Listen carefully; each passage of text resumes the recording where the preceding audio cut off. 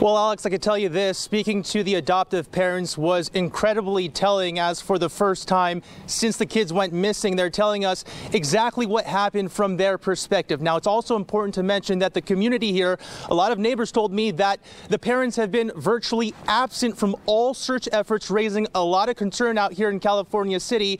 But the adoptive parents told me that's because they've been busy with the police investigation, and that police told them that they don't need to be out there searching because there's already an adequate amount of people doing so.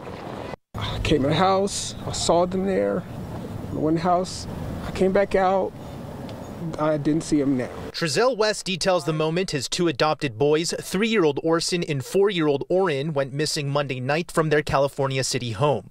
Moments before, West says he was gathering wood to start a fire. I opened up the back gate, I'm throwing wood, bringing it inside the house.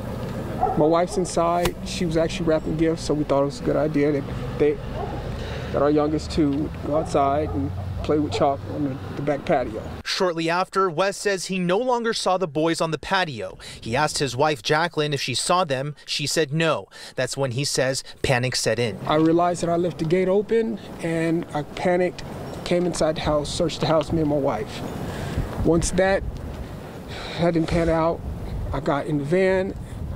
I looked down the street, both directions. It was getting dark, getting cold. West said he then called the police within minutes. Since then, California City Police, the FBI, and the Kern County Sheriff's Office have been investigating. Police searched the couple's home Tuesday night, then interviewed the couple at police headquarters.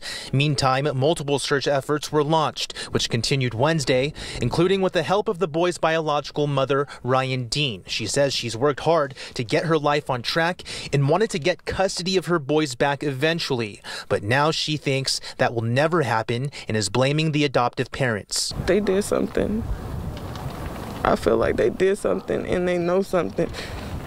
They did something, and I feel my kids is somewhere around here. I can feel it, and I feel like they're in the house, and I feel like they did something. Trezell and Jacqueline say they understand the frustration. He thinks you guys did something. And that's understandable. What's your response to that? That's understandable. I would think the same thing. Yep. I mean, that's exactly the point. And if we can find our babies, then guess what? That's no. And that's all I want, is to find our babies. That's it. Some residents and family members of the boys would also get involved during the interview. Y'all was supposed to take care of my nephew. But the Wests are standing firm as the search efforts continue. We're going through it. It's difficult. I mean, everybody's making their own their own conclusions. They don't know anything. We're not sure like everything. We're not sure. We said what we knew. And now back out here live, I should say that the tension in this community is just raising by the minute. Right now, it seems like there's some kind of makeshift memorial, candles and balloons here on the east side of me, as if something they know has already happened to these kids. Now, I should also mention that the California City Police and various agencies were back out here on the scene again today, and their focus was on that backyard area where the parents said that's where, their kids were last seen. Some of the witnesses out here, some of the neighbors told me that a couple hours after our interview with the parents, they saw them leave with authorities again. We reached out to the California City Police Department. We asked them, hey, has there been any arrests made? Have the parents been detained? They said they could not confirm that. We're live in California City. Bayan Wang, 23 ABC, connecting you. All right.